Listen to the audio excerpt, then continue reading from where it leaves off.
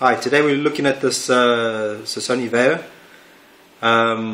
Complaint about distorted sound. The speaker on the right is pretty clear, no problems. The speaker on the left, even sort of 30%, 50% volume, is quite badly distorted. Okay, Windows 7 doesn't really have the audio, the sound balance like it used to have in say like the Windows XP.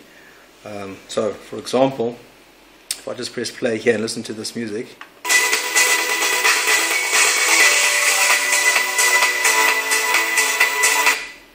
that left speaker is quite distorted.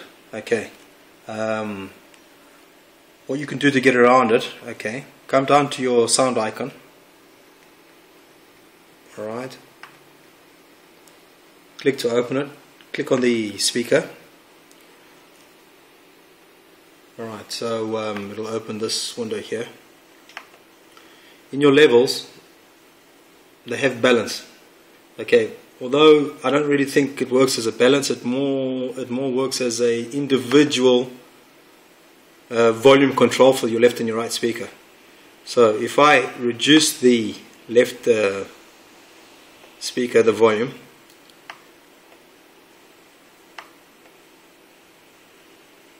okay, now if I play, turn up the volume now.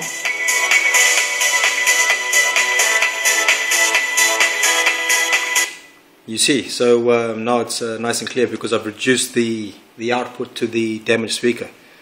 The problem with this is every time you reduce your volume back down to 0, it resets those settings and increases the volume on both speakers again. So let's have a look at it again. And you see it distorted again. So as long as you don't reduce the volume back down to 0, it will retain those settings.